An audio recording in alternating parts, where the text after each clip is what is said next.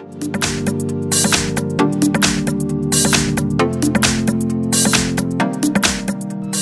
I have VIVO V3Max, and let me show you how to enable your developer options on the following device. So at the very beginning, let's start by using the home screen. Let's choose here settings, then you need to scroll down and simply find and select more settings.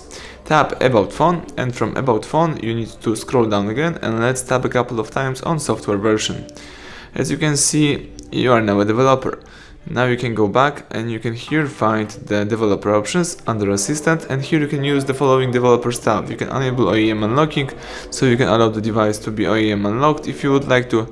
You can also enable USB debugging, tap OK to do it, and use other developer stuff such as allow mock location, enable view attribute inspection, select debug app, and use other stuff. So that's it, everything went well. Thank you for watching, please subscribe our channel, leave thumbs up under the video.